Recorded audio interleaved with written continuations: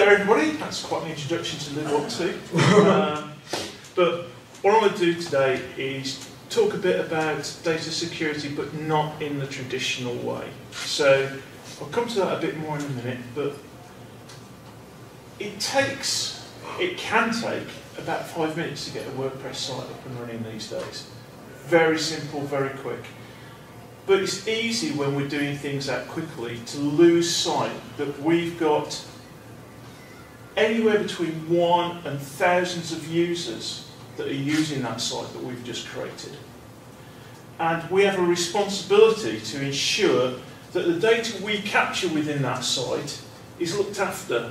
GDPR has sort of brought that into legislation, but some of the things I'm going to talk about today, although GDPR implies some of it, it doesn't actually explicitly talk about it, but it's all stuff that we need to look after.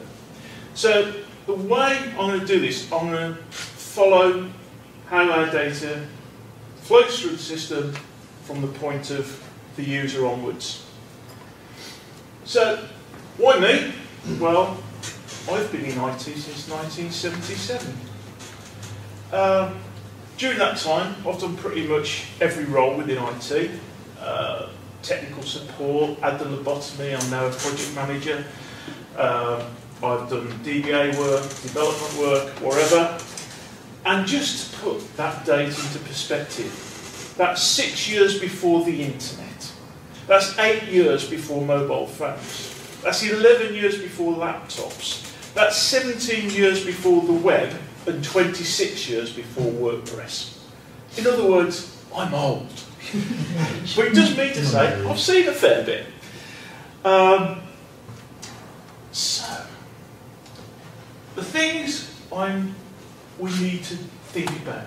Why should we really care about users' data? Well, it's the right thing to do. And now that's been put into legislation with GDPR, it sort of bolstered that feeling up. It's important that we remember that we subcontract responsibility sometimes to third parties. We'll look at that in a minute. But when we do that, we're not subcontracting our accountability. We're still accountable for our websites. We need to ask questions of those people that we subcontract to make sure that they are going to protect our users' data in the way we need them to and the way our customers would expect us to do on our own. So, I'm not going to go into the GDPR side of things. Heather was on earlier before me. We've got this great new feature within WordPress as of the latest release, which gives us the privacy policy, which is absolutely brilliant. And there are loads of talks on WordPress TV from Heather all about GDPR. Pick one, any one of them's great. And I'm not going to talk about the traditional stuff about security, which is viruses, hacking, security plugins, and all that sort of stuff. If you want to know about that, I really recommend going to WordPress TV again and looking at a talk from Tim Nash. He does a great talk on all of that stuff. So let's start our journey. First of all, we start with our users and their devices. We have no control over this at all. We have no way of knowing what the users will get up to. And believe me, they can get up to pretty much anything.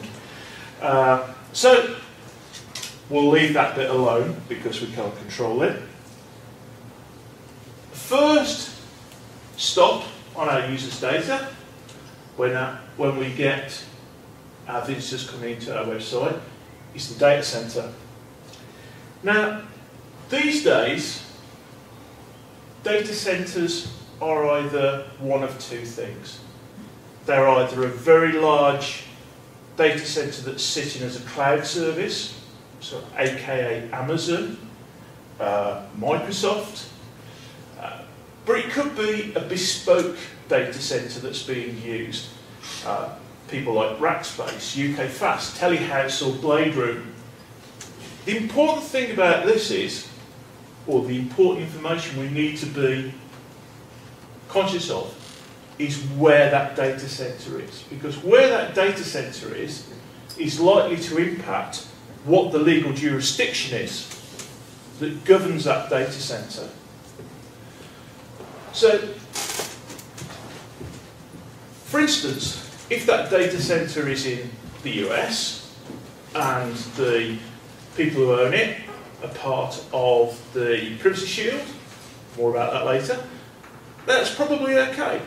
However, if that data center is somewhere in the Far East, then what level of security and privacy and care are they obliged to use for our data?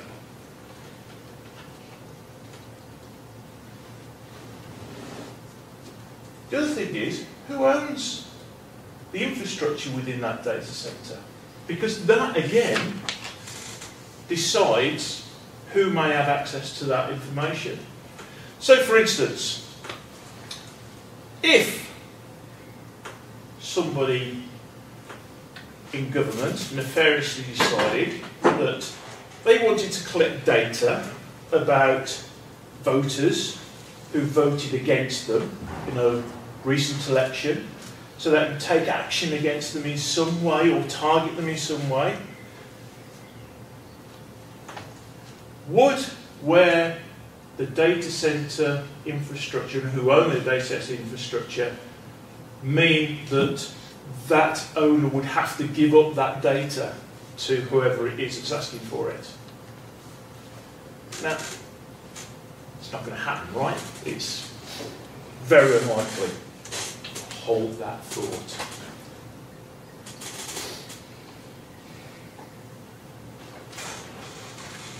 When it comes to, I've just mentioned Privacy Shield, but there's also something in EU legislation called adequacy.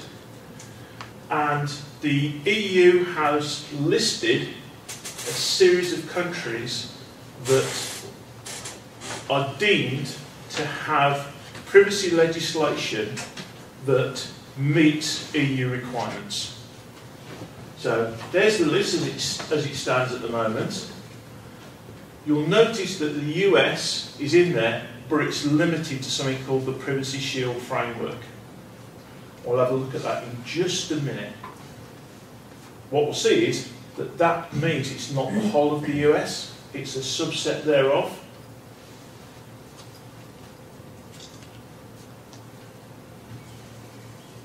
So Privacy Shield. Who remembers something called Safe Harbor? Safe Harbor was a, what should we call it? It was an agreement that the EU had with the US, where the US says, yeah, Europe, we understand that you've got all these privacy requirements. We will actually set something called Safe Harbor, which says we will adhere to your privacy level of legislation if we're going to do business with you guys. Well, basically, the US trod all over it. The EU threw the toys out the pram and says, Safe Harbor's a load of rubbish, guys. You promised you'd do this, you haven't. So it's all over. You know, we're not going to allow data to be exported out to you anymore. So the US says, well, hold on, we'll get something in place. Let us carry on for a little bit with us while we get our house in order. And what came out of that was Privacy Shield. Now, there's a few things to remember about Privacy Shield. A, it only applies to the US. B, it only applies to specific companies in the US that sign up to the Privacy Shield. And those companies self-certify themselves. Nobody comes along and says, right, give me your documentation, let's see whether you comply or not. No, they basically add themselves to a list and say, yeah, we'll comply, we'll be fine. The only way that they will be reviewed is if somebody makes a complaint against them, or if something happens to actually bring them to the attention of the US government in terms of breaking the Privacy Shield agreements. As of today, actually this was as of a few weeks ago, there was 2,739 companies certified by the US. It's the Department of Commerce within the US that looks after them, and you can go and look at that list of companies at any time just by going to the Privacy Shield site and going to the list. Dead easy to find. It's not completely bought into by everybody in the EU. There's a group called the WP29 Committee. What's that sound heavy? That looks at this, and they are not completely happy with the whole thing. They feel that the way the Privacy Shield requires people to look after particularly human resource data is too lax and needs beefing up, and there will be ongoing discussions around this, but right now it's the best we've got in terms of dealing with companies in the US. So just to sort of put that in context, right, those of you that's got data sitting out there with Dropbox, with MailChimp, with let's see, Microsoft, with Apple, so they fit into the Privacy Shield requirements, and you'll find that pretty much all in there. It's interesting to see who's in there, and it's interesting to see who's not in there. If in doubt, check the list. This business about some political party wanting to find out about their voters and insisting that a data centre gives up the information happened.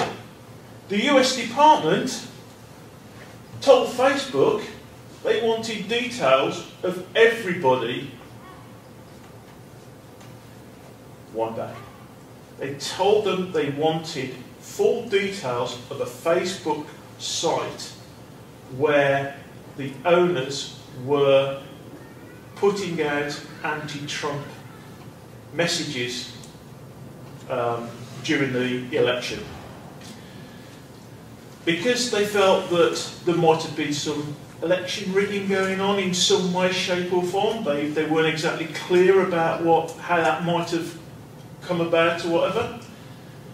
And so you can sort of see it, you know, somebody's got a site that's basically trying to influence a voting, an election.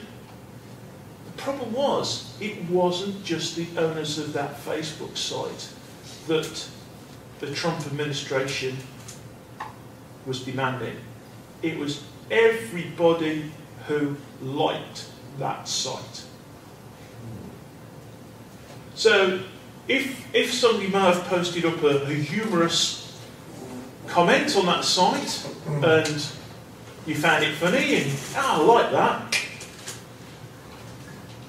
that might have been your details that Facebook was giving up as being connected with that website. The next one I just want to talk about is that the Department of Justice says that it can demand every email from any US-based provider, regardless of where the data centre is. This is a pertinent one for this meeting because it was all about information about a particular person that was of interest regarding drugs, and their data was sitting on the Microsoft Irish data centre. And the Department of Justice says, no, your HQ is in the US, therefore you'll fall under US legislation, therefore we demand you give up that data. Microsoft fought against it. It went to court in 2014. The FBI used the law dating from 1986, the Stored Communication Act, to ask for the emails. Microsoft said no. Justice Department did their normal, but hundreds if not thousands of investigations into terrorism and child pornography are being or will be hampered by the government's inability to obtain electronic evidence if you go down this route. Which means they basically sort of lost, Microsoft sort of lost. However, they haven't let it go. They are appealing, and the Supreme Court issued a writ seeking a judicial review in October 2017, and the case will be heard again later this year, or it's scheduled to be heard again later this year. But it just goes to show, right, you've got a company that's in the Privacy Shield, you've got a data centre that's sitting in Europe, and you've got a political regime or a legislative organisation that's insisting that none of the EU legislation applies in this instance. So, this is why we need to be careful about where our data centres are, which jurisdiction they fall into, and who owns that infrastructure within the data centre, because all of those things can cause our users' data to be insisted upon by somebody they weren't expecting. And it's not about whether it's right or not, it's about what our customers expect. It's the expectations we need to satisfy. So, that's the data centre. The next place on our journey is the host. Because generally what will happen is, if we come back at it from the other way, we will ask a host to host our website. The host will then have a data centre where they put the data. Once again, the location of that host and the jurisdiction it falls into is just as important as where the data centre is, because they have control over our data within that data centre. Right? We generally don't have direct access into the data centre. We go through our host or our host's systems one way, shape or other.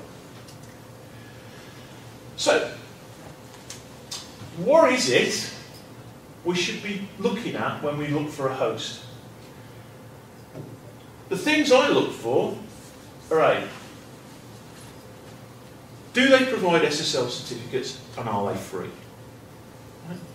I've recently moved from a website provider simply because they wanted something like £60 a certificate for an SSL certificate. It's ridiculous. These days, you've got an open source organisation called Let's Encrypt.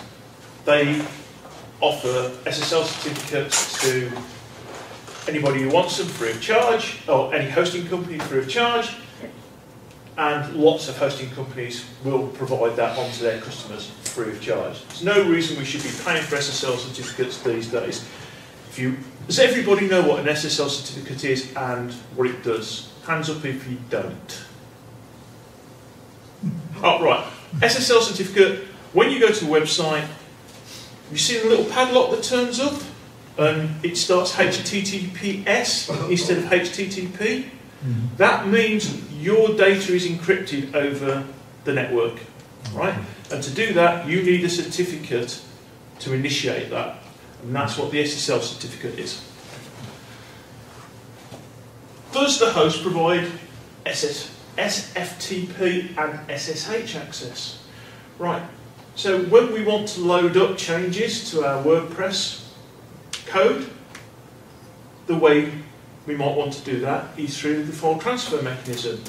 SFTP is the secure version of a file transfer mechanism. SSH gives the same secure access to the command line within the operating system that's running our WordPress. Why on earth will we need access to the command line? Well, if we want to use this little guy down here, WP-CLI, the CLI stands for command line interface. So you need to be able to get to the command line in order to use WP-CLI. Why would you want to use WP-CLI? All sorts of things. If you use one of the talks earlier on about we were talking about being able to disable plugins when you've got a white screen, if that's what's caused it. Do all sorts of things from a command line interface when your UI is completely dead in the water. Plus, it's a great way of automating stuff. You can run scripts from the command line interface, which means you can automate things. Brilliant. So, do they give you SSH access into that? What backups facilities are provided by the host? Do you want to use them? If you do, where are they stored? An interesting thing, I had a quick look at the terms and conditions of my hosting provider.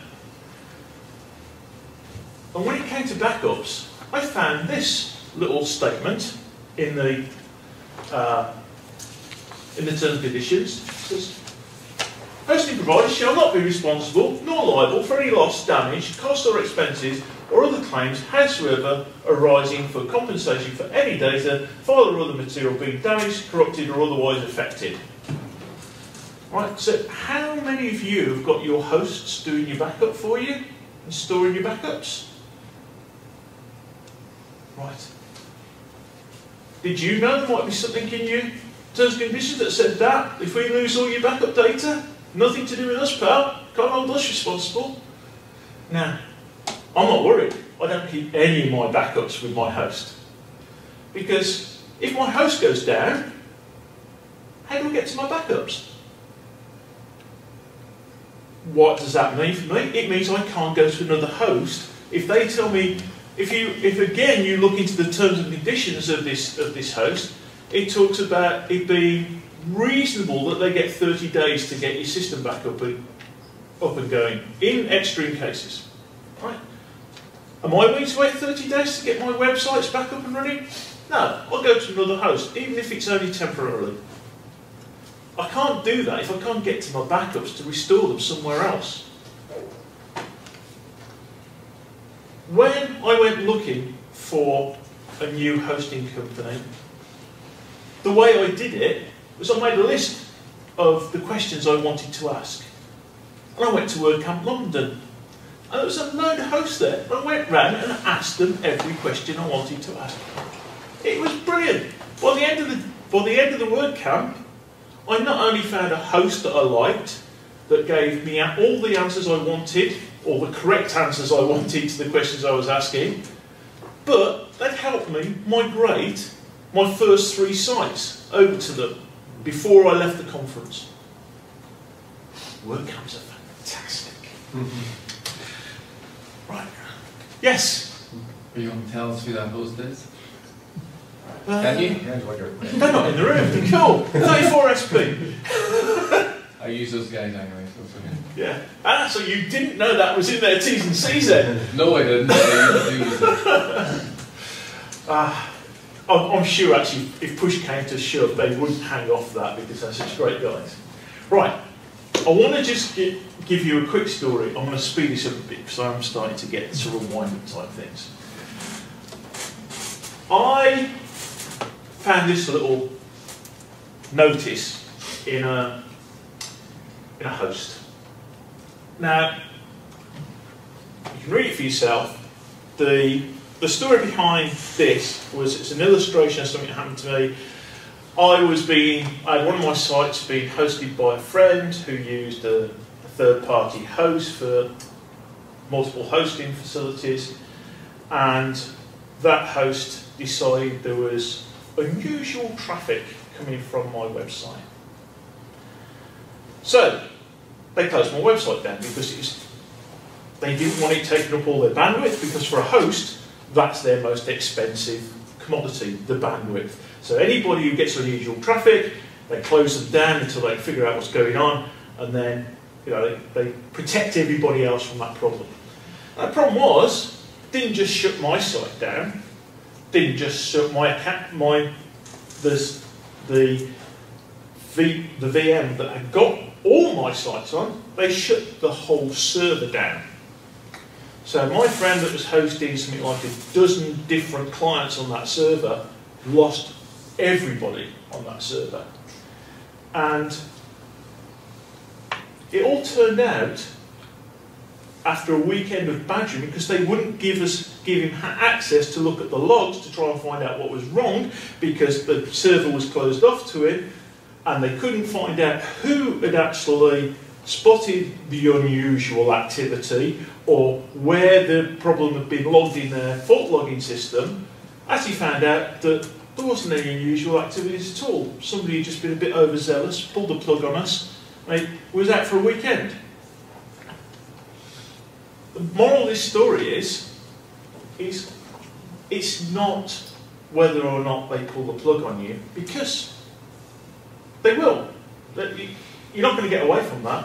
The question is how they handle that. We weren't informed. The first thing we knew about it was, I tried to get to my site, it wasn't there, I phoned up my friend and says, where's my site gone? Then he phoned them up and says, oh yeah, we took it down 3 hours ago. So they didn't tell us. They took the whole server out. They wouldn't let us look at the logs to fix it, so we didn't know what was going on, so we could fix that. So I say, it's not whether you have a problem, it's how they deal with the problem.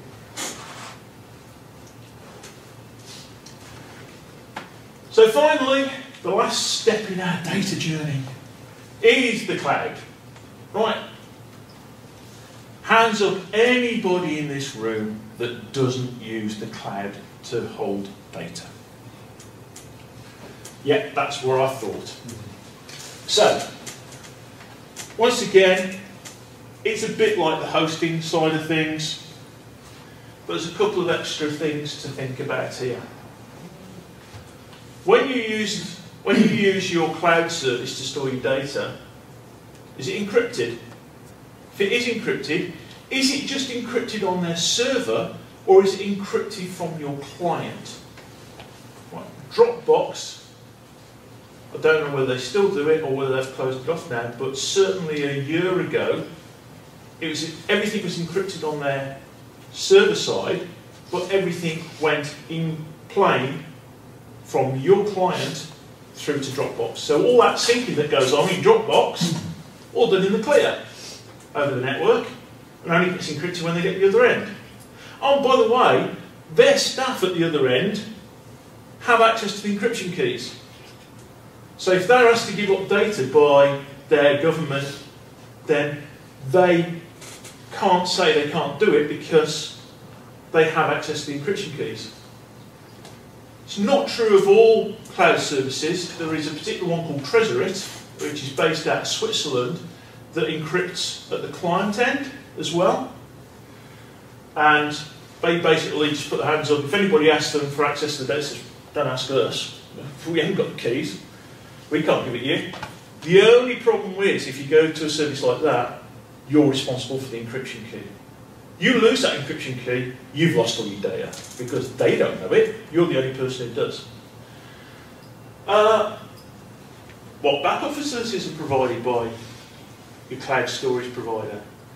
Dropbox provides some versioning, so you go back a number of versions with Dropbox. Let's get one thing straight, that's not a backup, right? It only gets you back a few versions. If you need to go back further, you've had it. The other thing is, that added just a few minutes ago, is do they provide a data protection agreement? Conversations I was saying a couple of nights ago, and looking at the forums with Dropbox, it will suggest that if you haven't got a business account with Dropbox, that doesn't include Plus, it doesn't include Standard, they will not give you a data processing agreement, which you need if you are storing user data on their cloud services under GDPR. And of course, the thing about a cloud is, you're never quite sure where it is, where that data is.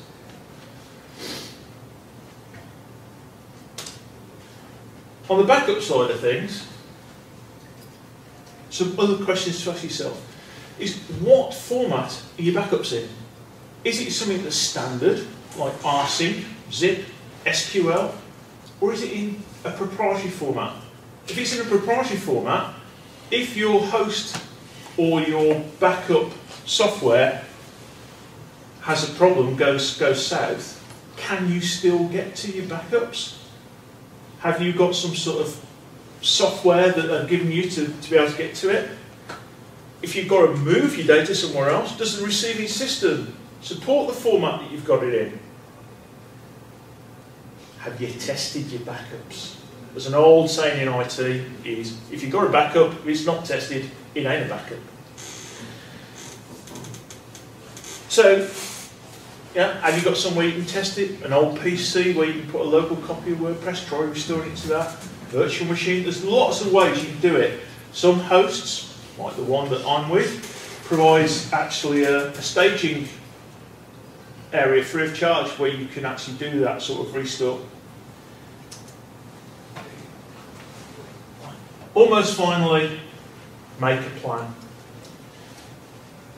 So, if something does go wrong, make a plan of what you're going to do about it. When you make that plan, consider a number of things. Passwords. Right? Does whoever's going to restore your system, or you or somebody else, know the passwords? Emails. Will you lose your emails at the same time as you lose your WordPress site? Can you get messages out to your customers? Can they get messages to you? Is your domain name service with the host that's just gone bang? Which means you're going to have all sorts of grief moving that service to somebody else. Not impossible, but it's just a pain. Will you be available, or will you, as a WordPress person who earns an absolute fortune, be sitting on a beach in Mauritius for 3 weeks as part of your 4 holidays a year, when it all goes bang and you can't get back or don't even know it's happened? Have you got a communication plan? What happens to the data that's between you losing that system and your last backup? Right. If you've got an e-commerce site and you're taking thousands of transactions a day or even a week, if it's been a week since you took your last backup, what are you going to do about those transactions you've just lost? What's your plan to keep your customers happy? You can't plan for every event, so you need some sort of backstop plan to deal with the unexpected. That's all heavy stuff, and you know, it's all dead time, is it? It's not, because once you've got a plan, you can market it. Share your plan with customers and visitors. Hey, if you've got a privacy policy, you can stick it in there. You can tell everybody just how great you are at looking after their data. It also means you can set service levels with customers and get them to pay a premium for those service levels, because you're offering something that your competitors may not.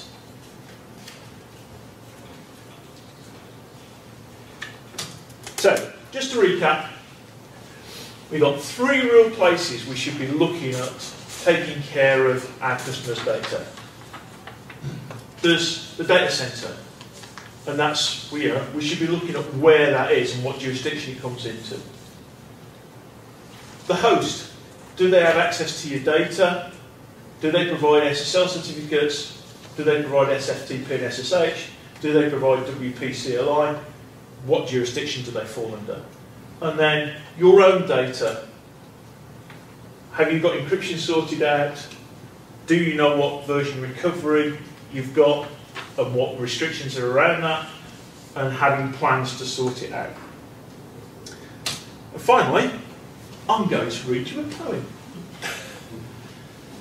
And it goes like this. If you know where about your backups are when all about you are losing theirs and blaming it on the host, if you can trust your recovery plan when all doubt what to do, but make allowance for unexpected issues too, if you can be calm and communicate while recovering, or being shouted at have all the answers, or being hassled don't give way to panicking, and yet don't look too good nor blame it on others, if you can talk with support and keep your pride, or walk with techies nor lose the common touch, if neither data loss nor recovery format can hurt you, if all customers count with you but none too much, If you can fill the unforgiving minute with 60 seconds worth of data recovered, yours is the website and everything that's in it. And which is more, you'll still be in business, my son. And apologies to Rudyard Kipling. So, that's me. You can get me at any one of those places. I hope you enjoyed it. Thank you.